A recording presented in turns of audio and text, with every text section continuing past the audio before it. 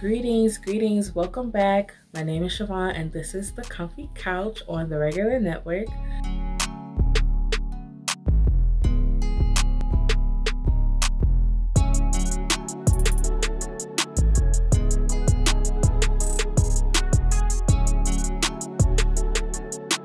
Let's jump straight into today's episode. It is a little heavy. It's a little weighted down. So go get somebody to comfort you, to hold, to talk to after this is over, to communicate your feelings, because we're diving right in. It is absolutely no need to use discretion. It is all needs to be transparent, because this episode could save someone's life, and I'm praying that it does. We are going to be talking about suicide. Yes, we don't talk about it enough in the Black and brown communities. It needs to change. There is such a stigma around mental health in itself. When somebody comes out and says that they're suicidal or homicidal, or they have bipolar, or they struggle from deep depression, mania, anything of that sort, we looking at them sideways. We giving them the eye. We looking at them a little funny. It's not funny. It really does affect a lot of people generationally. I know that some facts say that it is hereditary, and it is, but remember that this channel comes from a spiritual sense, and everything that I say, it is backed up spiritually from what I believe in. This is not to sway or jay anybody from what you believe in. This is not what the Comfy Couch is for, because we respect all beliefs, all platforms, all roles, all everything, okay? Because we come from a place of love. However, I do know how to stand my ground about what I believe in, and to agree to disagree healthily. And that is the difference. We have to learn how to agree to disagree without diminishing someone else's belief or their standards of what they believe in or how they feel or think, okay? That was a little breadcrumb, a little tidbit. I gave y'all a little one-on-one, okay? All right, back to the topic at hand. Suicide is when someone makes the choice to take their life. Now, again, in our Black and brown community, I honestly, until it happened to my family member, I honestly didn't know what it was. I was on my way in college to do journalism, writing, poetry, and all of this good stuff, ready to go be a behind the scenes journalist, traveling the world, doing all of this stuff. And then, boom, psychology comes into my life. I fall in love with it. It's so ironic how everything that I studied about psych and mental health, suicide I just went straight through it. I didn't think anything about it. I'm like, okay, that's when somebody takes their life. That's when they perish by their own hand. It's martyring in a physical form. They're killing themselves. Okay, I get it. Until it happened to one of my family members, the lights didn't go off. When somebody said the word suicide, I was looking like, suicide? This side or that side? You sua? Like, what is it? It smacked me in the face, y'all, like a ton of bricks. And personally, for me and my family, I can honestly say that it is not easy when you are the loved ones that are left behind after your loved one has perished by their own hand, to sit and deal with all of the thoughts and all of the emotions. My loved one took his life by gunfire. And when it was brought to the surface that that's how it happened, I can say, and I know my family can vouch for me, that we were in shambles. You start to feel like you are nothing yourself. You start to feel like you are worthless. Suicide has a very unfunny way of being a conundrum. You have the person that takes their life, and in the same sense, it feels like even though you're still living, your life has been taken. The thoughts that he suffered with, my family started to suffer with. Now, we're not suicidal, the family members that are left to deal with it. However, to be honest, you start to think, oh my gosh, did I do enough? Oh my gosh, did I say enough? Oh my goodness, did I go see him enough? Did I pray enough? Did I make sure he knew that he was loved enough? Did I insert myself in his life enough? 9 times out of 10 in the beginning, the answer you get back to yourself is no. Okay? And that is a negative force that wants to keep you down.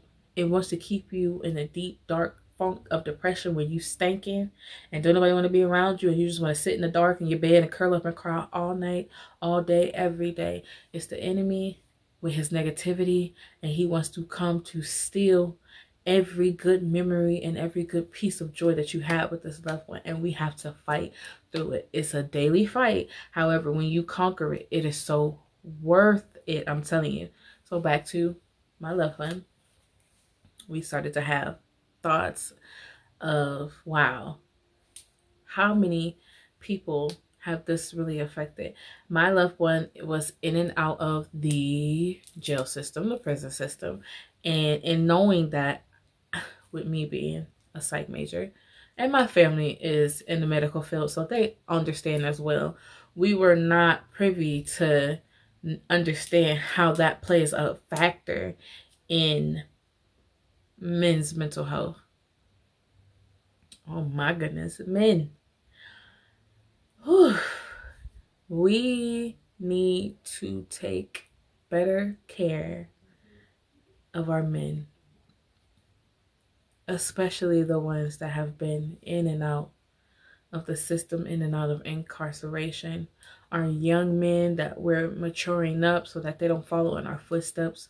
We have to make sure that we are thoroughly checking on them. This is not diminishing women and children, because I will make another episode geared towards women and children and how we feel about suicide and our statistics and things as well.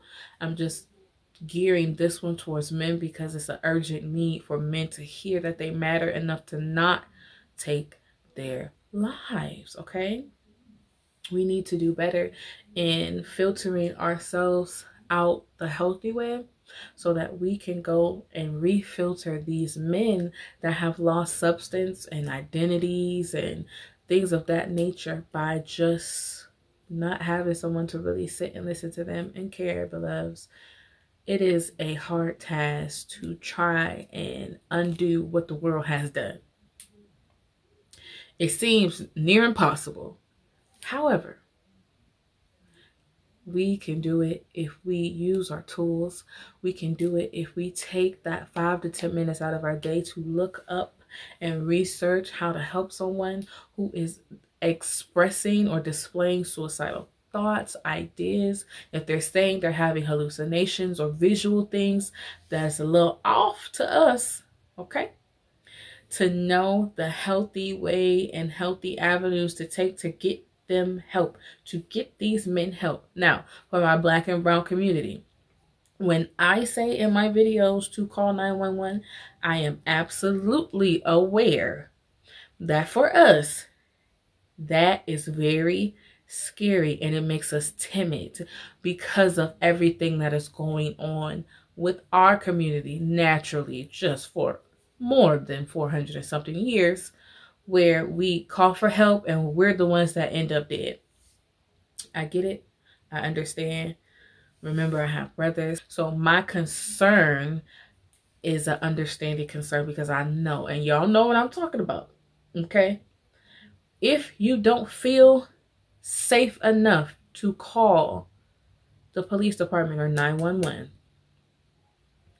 call someone that you absolutely have trust in to come and get you and lead you to where you need to be. If they have to call for safety for you, if they have to take you to grandma's house so that you can calm down, get a little prayer, get a little oil, get a little meal, a little cornbread, by all means necessary, take that route. But if it gets out of control, we have to learn how to ask for help. Men, y'all have to take the notion to not be so manly and keep your mouth shut and to open up your mouth and say, I am really affected. This is really affecting me. These feelings and these emotions are bubbling up to the surface and I'm about to crack. I need help.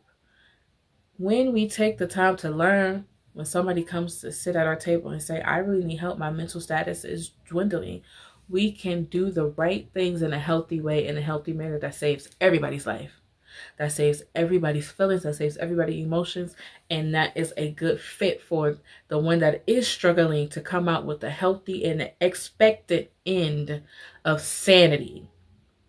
Okay? We have to learn how to do that. The key is in learning. You can't wake up and be like, I know exactly what to do. If this person comes to me and says they're suicidal, no, you don't. You got to learn. We're not taught to speak on it. So if we're not taught to speak on it, we're not taught to know any languages, any verbiage. Everybody has to understand. When you know your loved ones at their core, the physicality things that they do, you'll start to pick up on how odd their behavior is coming, how they're ruminating on thoughts and they're going back and forth and just fiddling a certain body language positions that you need to be looking out for. Like kinesthetically, it's some hand movements, eye gestures, feet rattling, things that they do. If you're sleeping with someone that is struggling, you should know the signs of them grinding their teeth in their sleep. Yes, we know it's linked to a hyper activity of your body needing rest. Also linked to your mind doing way too much in a spiritual sense. And it starts to come out in different ways. And those subtle ways that you just think that is an abnormality of someone is really their body and their fight or flight system kicking in to say, I need help. I'm on overload. I need help. I'm on overload. If we learn those, we save lives, y'all. And what's better than saving life? Tell me. I'll wait. Nothing. What's better than saving someone's life? What's better than helping save someone's life? Exactly. Nothing. It takes for somebody to be courageous enough to sit 5 minutes and just say, okay, when they said this is what it meant. I should do this for that. If they say they need help, I should ask them what their help looks like. If they're comfortable with 911, if they're comfortable with Auntie Sheena. If this is what it is, we need to have game plans. We need to have backups. We need to have rosters of what help looks like for our community, especially for our Black men, brown men, yellow men, especially for our community, y'all. Seriously. We need to know the signs. We need to know the warnings. We need to know what their situations are, what their circumstances are. We need to stop heckling these men, women. I myself was a heckler. And I have apologized and grown. Thank God for Jesus, okay? And learn my mistakes so that I can now not nag a man to death, because y'all know men hate nagging. But I can actually say, yo, something's not right. Are you okay? And mean it. Any more questions, any more comments, any more concerns, I am more than willing to help guide you with direction, sound direction. Now, I ain't gonna lead you wrong, because I need people to be saved, as in saving their lives, because they say 136 people perish daily from suicide. That's too much for me. And I know some people are waiting to hear me say 2,000 people die by the hand of suicide. It doesn't have to be that much.